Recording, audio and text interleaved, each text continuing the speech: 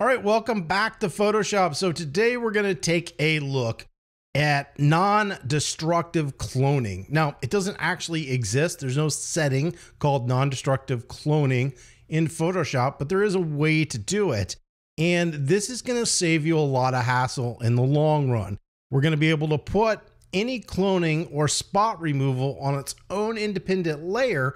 And by doing this, we can edit it at any time as long as we save this as a PSD or a TIFF layered file.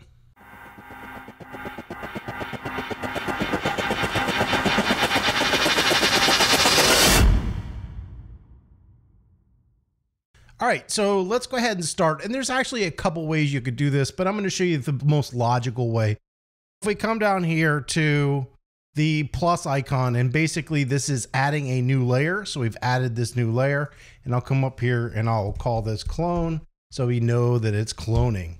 At this point, we're going to go ahead and we're going to go clone. So what we're going to do is we're going to actually remove this bird back here in the background. So the best thing I think to do that is probably going to be this patch tool. Now, just remember my toolbar is set up different. It's customized. So yours might be layered under one of these icons. Most likely it's going to be layered under the healing brush, but I'm going to go ahead and take the patch tool. And so what I'm going to do is I'm going to select the bird back here, but there's one specific thing to do, and I'll just go ahead and do it right now. If I go ahead and select this, it's going to let me do it. But then if I try to clone it, notice it didn't do anything. Well, why didn't it do anything? Because I'm on a completely blank layer. What I want to do is select sample all layers.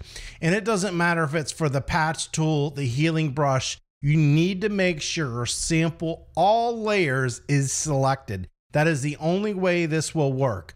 So under the stamp tool, notice we've got current layer. You want to select all layers. Well, we're going to go ahead and use the patch tool. So we're going to go ahead and move this. Looks like I've got my structure and color it too. We'll go ahead and try that and see what it looks like. So we're going to move this over to its new location and then go ahead and let go. And wow, it picked up the bird's head from right here.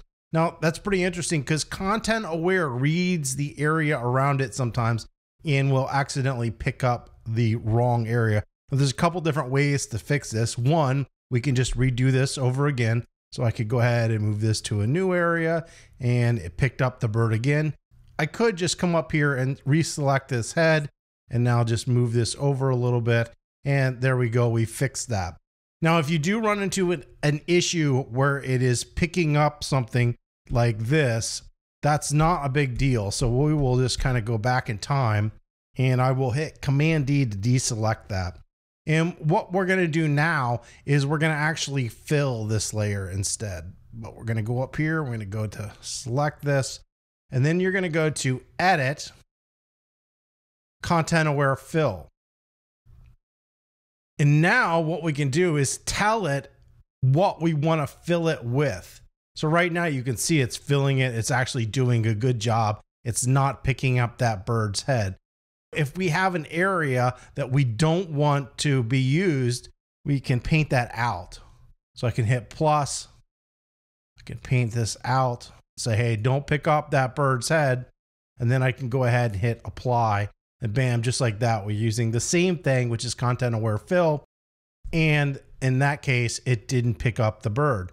And now if we want this to come back on, all we need to do now is turn that off. And just like that, the bird's going to appear. Well, why? Because it's on its own independent layer.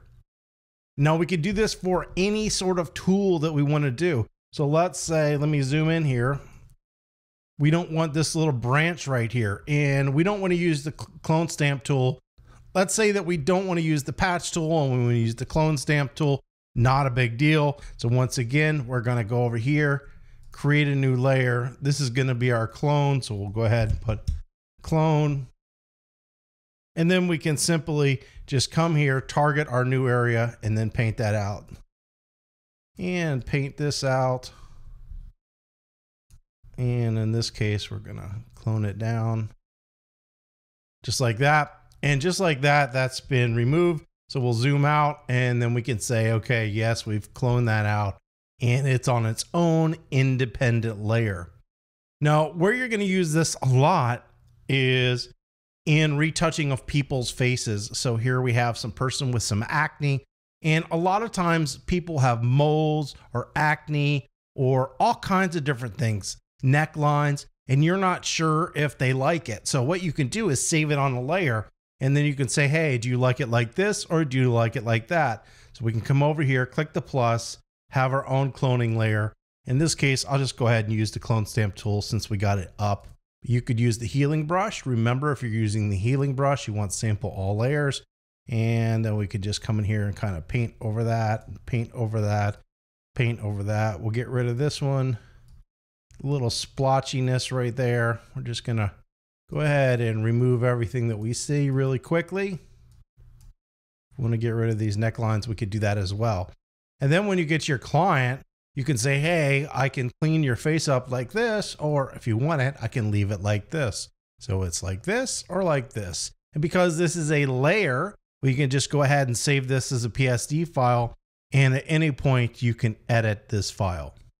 Well, that is how you clone non-destructively inside of Adobe Photoshop. If you found this video helpful, don't forget to give me a thumbs up. If you have any comments or questions, you can leave those below. And as always, don't forget to subscribe.